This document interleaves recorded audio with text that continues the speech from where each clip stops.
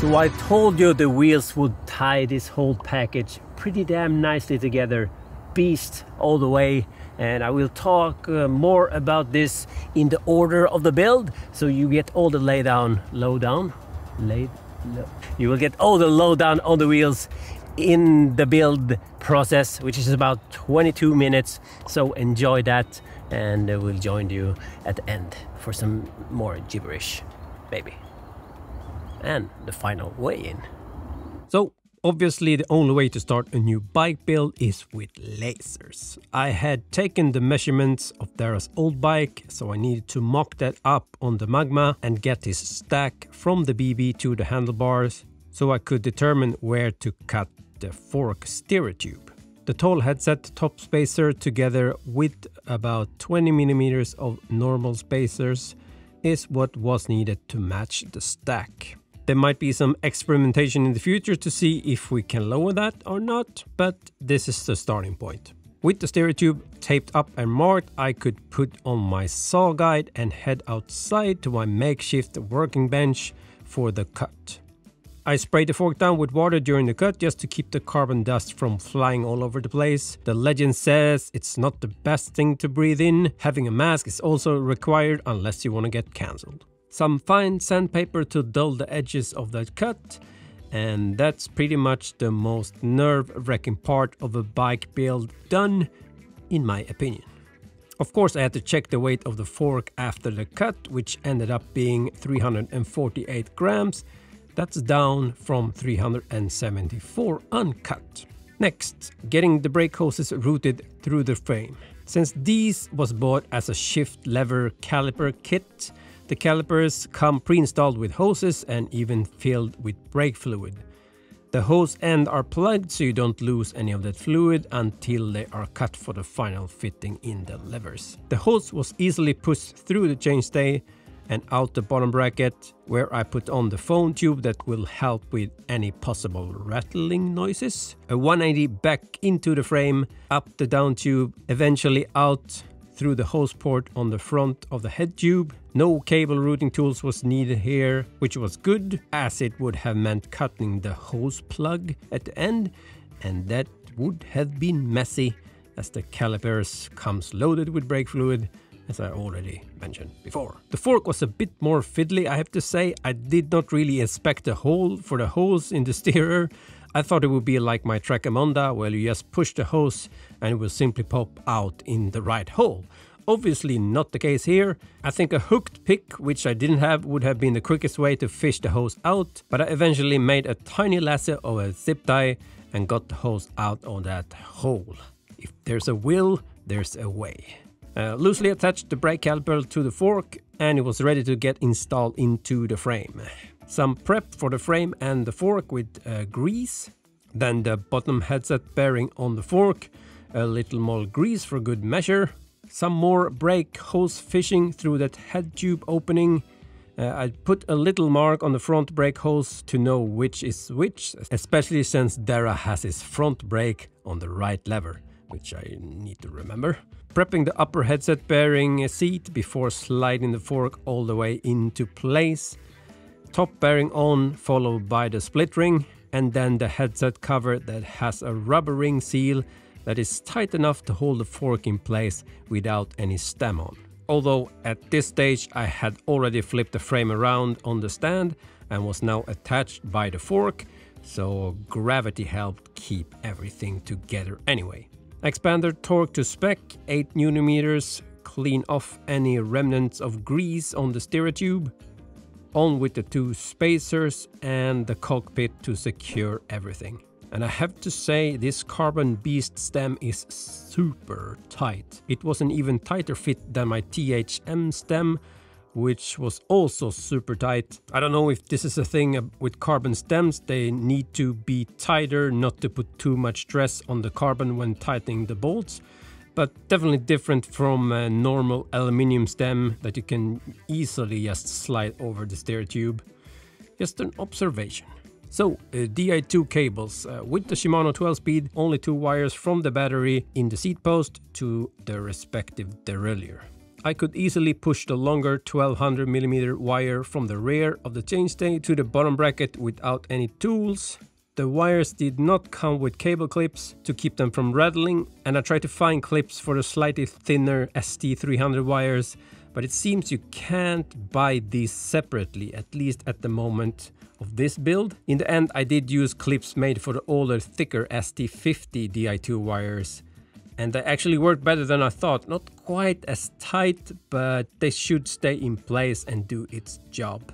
Normally it's in the down tube you really want clips on the wire where the cable has a lot more room to flop around, so it's not super critical at all if you run a semi-wireless 12-speed setup. But since I had an abundance of the old clips, I thought, what the hell, better be on the safe side.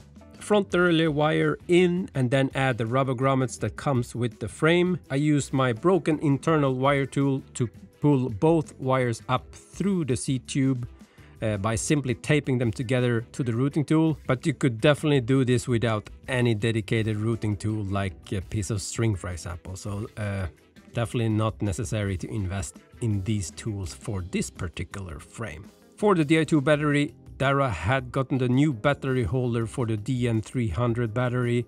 The old version of this and other similar holders does not fit over the new 3-port battery without some kind of work with a knife. I wonder if it was just luck that he got the correct battery holder or not, but kudos, Dara. 2 ports will be used here, and Shimano specifies to always use the center port for 1 wire, although I have just used the 2 on the sides for symmetry reasons, because I am that guy. This worked as well on my first install when I didn't know about the Shimano recommendations, but it's always better to follow those. So 1 cable in the center port here. The unused port must always have a plug, otherwise the system will not work, as I also discovered on my first firmware update. Then I installed the seat post and the seat post wedge, and of course this is where the mandatory forgetting of the wedge cover that need to be on the seat post before installation. Yeah. 2 things I really liked about this wedge compared to my Allied Echo, for example. The 2 pieces is held together with a small screw, so you won't drop one part down in the frame, which I have done on the Echo. Also, the hex screw to tighten the wedge is at an angle, so it's much easier to tighten with larger tools. Good stuff. So as the Di2 wiring was in place, it was time to get the derailleurs on and make sure everything works before sealing the frame up with the bottom bracket. Rear derailleur on, getting all the wire nice and neat, not forgetting that little extra rubber cap on the rear Di2 wire.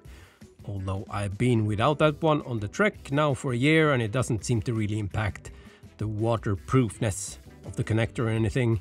But it looks neater though. Front derailleur on, making sure the wires are neatly tucked up into that steerer tube. Not the steerer tube, it's the C-tube I'm fingering at the moment. So here I just wanted to make sure that the system was working, connecting it to the E-tube app and pair the shifters to the rear derailleur with the QR code. Then a quick check that no updates are needed on the levers, as they need to be wired temporarily when updating. It would have been easier to do that before installing them on the bars. You can check my video on the update process on my BTS channel if you want to. Shimano has said that the update will be able to happen wirelessly in the future, so this information might be outdated when you see this. Anyway, both levers had the latest update already installed, so I could proceed with installing the bottom bracket. Quick clean of the BB shell with some alcohol wipes. The BB is the Token Ninja thread together BB 386 Evo with a 24mm adapters for the Shimano cranks. It's been quite a while since I had to install a BB in a press fit frame, but I still had my secret sauce, the Wacos brake protector that I use for all my press fit installations instead of grease or retaining compound, with excellent results. I've gotten many questions about this Waco stuff during the last few years, since it's not really available outside Japan.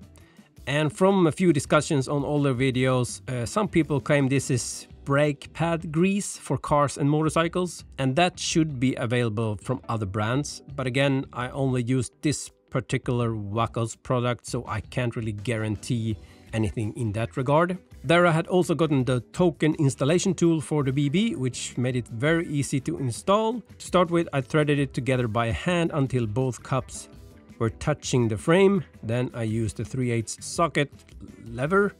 Is that what you call it when it's not the ratchet? Anyway, I got the cups flush with the frame, then finished off with the torque wrench to the specified 25 to 30 Newton meters. On with the 24mm adapters, which are very nicely built with rubber seals both internally and externally, but they are pretty hefty, and that is basically why this BB is on the heavier side of the spectrum.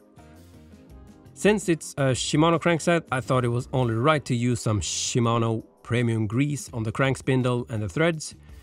Mostly I've been using some Park Tool grease this far during the build, because that's what I have most of. It really doesn't matter though for these parts as long as it's grease. Non-drive side crank on, and the preload nut finger tight to remove any play, safety tab down, then alternate tightening of the clamp bolts up to the recommended torque of 12 to 14 Newton meters.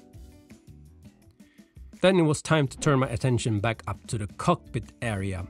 I loosely installed the shift levers, put a small section of shrink tubing to keep it tidy underneath the stem. In the end though, I had to remove this, which I will explain a bit later. I used some zip ties to secure the hoses to the handlebars in preparation to cut them to length. But before that, I wanted to get the lever position sorted, so on with the wheels so I could get the bike level, and I adjusted the lever position to what I thought felt good.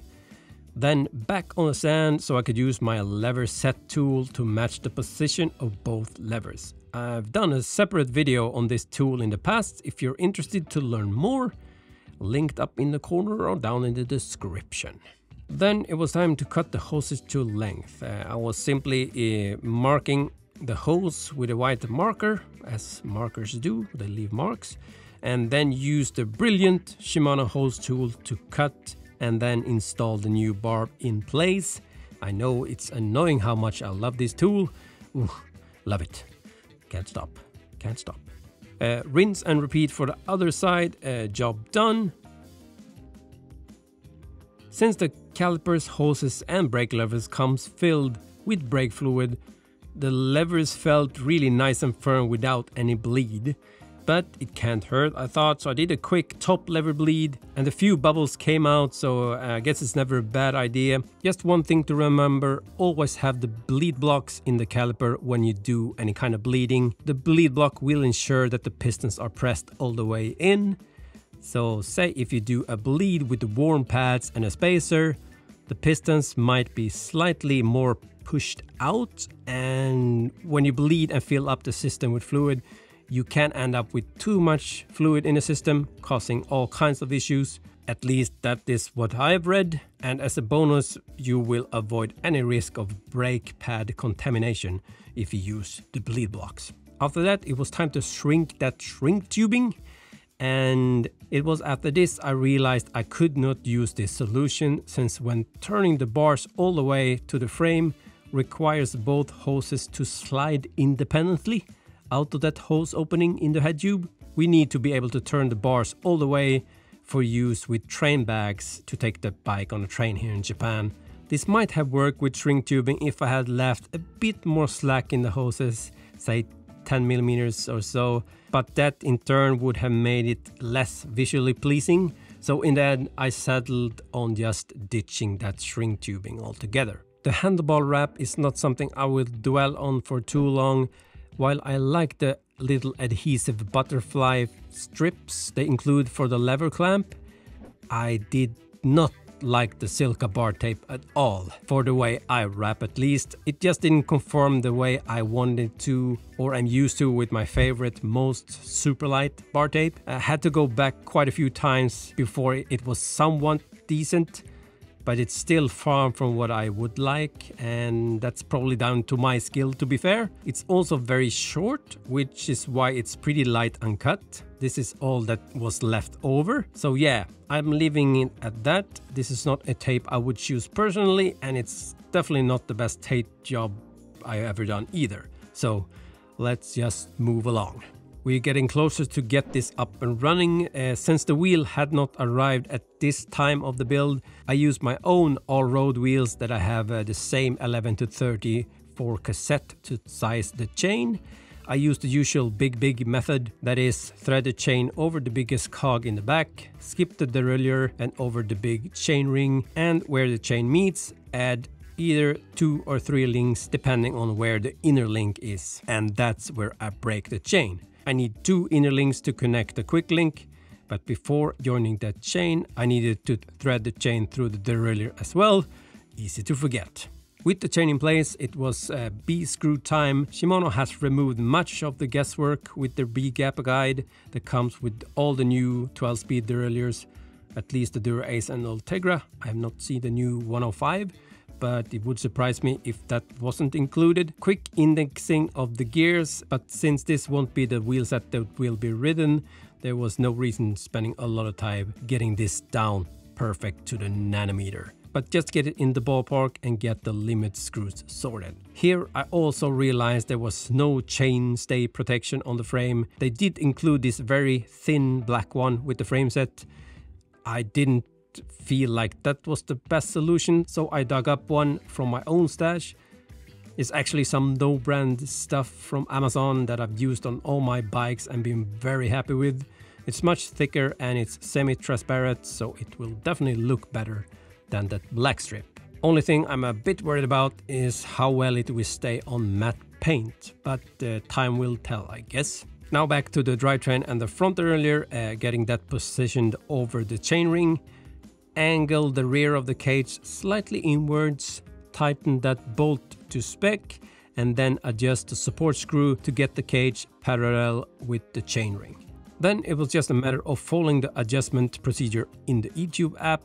It will shift the chain on the rear for you, so don't forget to turn the crank when it tells you to. For me, this procedure had generally worked really good. I had to make a few adjustments out on the road on my Echo, but it's a great starting point at least. While I was messing with the front derailleur, I kept hearing this slight rubbing noise, but it didn't sound like it was from the brake rotor, and it turned out it was actually the front derailleur wire that was rubbing on the tire. The frame clearance is officially 30 mm, but as you can see I have my 32 mm Gravel Kings on here and no issues with the frame clearance. But the derailleur with the 90-degree wire connector holder is a bit too close for comfort, so just like I did on my Ally Echo, I skipped that 90-degree wire holder and routed the wire over the derailleur instead, and that will give you a few millimeters extra clearance and eliminate any risk of the tire getting dragged in by the tire. Arundel bottle cages on. I gotta give kudos to Aurum for the cage bolts. Probably the lightest stock bolts I ever seen come with a frame. 1 gram per bolt on the dot. Good stuff. A dab of grease on the bolts. My mate is a sweater, and that can cause corrosion pretty quick with dry bolts, especially if you ride indoors a lot. I always try to check mine regularly and re-grease them just to be on the safe side. Pedals on with a dab of grease, of course. Look at those blinky lights. Looks like a lot of extra weight, doesn't it? Yeah, power meters. What are they good for? Absolutely nothing. Back up to the cockpit and apply some carbon paste to the handlebar and stem. Torque down that faceplate to 4 Nm. Then the same with the stem bolts for the steerer. The seat post also got a coat of carbon paste before getting torqued down to its final height. I do really like that wedge cover, I have to say. Just a few finishing touches left, getting that safety clip on the front caliper bolt, as well as the safety pin in the rear caliper.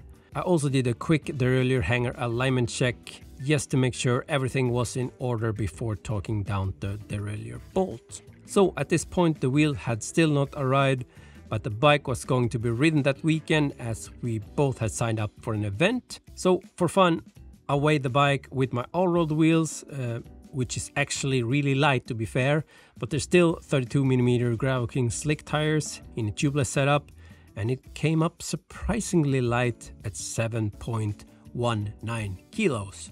Now, fast forward a few weeks and the wheel finally arrived at my place. As you probably figured out already, the wheels are the Beast RX60. And like I said in the first video, they will complete this pretty neat package together with the finishing kit also from Beast. 60mm deep rims, 21 internal and 28.5 external, built onto Di2 Swiss 180 hubs with CX-ray spokes. Only one little hiccup, it was delivered with an XDR free hub instead of a Shimano HG one. But I will sort that out in a minute. These came with tubeless tape installed, and had it been mine, I would probably have removed it just to get the exact weight of the wheel set. But Dera really doesn't care that much, and it was such a clean tape job as well, so the weigh-in had to be with tape. 1,490 grams for the set, and I can only guess what the tape is. It felt thicker than my usual tape, but say 20 grams for both wheels. That might be widely overestimated, I don't know. But should be pointed out that the claimed weight was 1,440 grams for the set. Since I didn't really know this tape too well, I took a bit of extra precaution and heated up my pick with a lighter before making the hole for the valve. Tape felt pretty sturdy, so probably wasn't necessary, but you know, better be safe than sorry. The Lesign valves are pretty neat, with a valve cap working both as a valve core remover and a little wrench for the end so the valve won't slip while tightening down that nut. However, it's a bit too heavy to actually keep on the wheel while riding though, don't you think? Mounting of the Schwalbe Pro 1 tires in 28mm was a breeze. My usual tubeless solution, a little sponge with tire beadwax on both sides of the tire, has yet to let me down. No problems mounting the tire without any tools, with a little massaging at the end to get the last section over the rim. I removed the valve core and could then seat the tire on my first try with the floor pump, and when I let the air out, the bead stayed seated, which is the most important indication of a successful tubeless installation, in my opinion at least. I did inflate the tire again with the valve core in, and it held air without sealant overnight as well. Center lock brake rotor on, no surprises there. Then this little problem with the XDR free hub. Luckily I have a set of XP hubs myself, so I simply moved over my Shimano HG free hub over temporarily until Dera could sort out a replacement. No tools needed, just pull and replace, making sure you don't lose any of the EXP ratchet parts in the process. As for sealant, 40mm or about 30 grams of well-shaken standard orange seal in each wheel, and the wheels were ready to be delivered since the bike was no longer at my place. So let's do an awkward cut to the outside and finish this build off. So the question, with these 60mm deep wheels, our goal for this total bike was a sub 7.5, and did we do it? Oh yes, we did, man. So what was it then? 7.475. 25 grams to spare. I will admit we didn't have the Garmin mount on, I just remember that now. So we need to claim that this Garmin mount is 25 grams, which is probably might be more. But I will find him in a lighter one, I promise. And if someone's wondering why the hell would you put 60mm deep wheels on a bike that's in the mountains all the time, that is because this bike is not in the mountains all the time. Unfortunately, Dara doesn't live near me. Mostly flat roads around his part of the woods. But today's ride up in the mountains was not too bad. No, it was all good. The wheels go uphill. Yeah, we already did a pretty big ride down to Izu. That's about over 200k, and an event ride about 130k. and you did a couple of rides by yourself. So do you have about almost a month on the bike? Almost. Are you happy? Very. Did I build it correctly? You did. Oh, You did a damn good job. Let's end this because I can't hold this camera up any longer. I don't have the upper body strength for this. Already had a fight with the expander plug, so. Shh, don't tell him. Peace.